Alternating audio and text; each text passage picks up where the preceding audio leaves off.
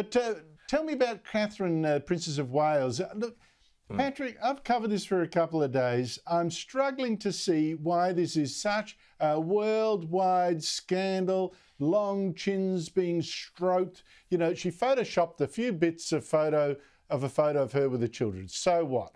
Now, to add to the drama, here comes Harry and Meghan Markle, or their mouthpieces and water carriers. What are they up to?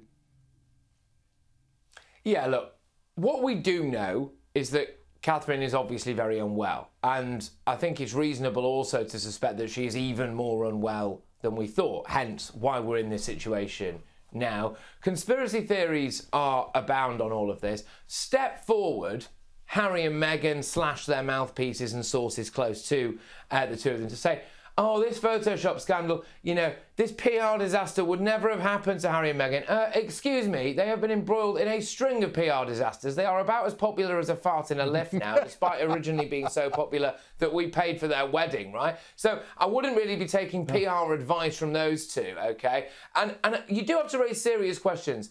If Kate is as unwell as everybody now suspects, okay, why on earth would they allow a comment like that to be put out about her? I really do think that is, frankly, very, very wrong.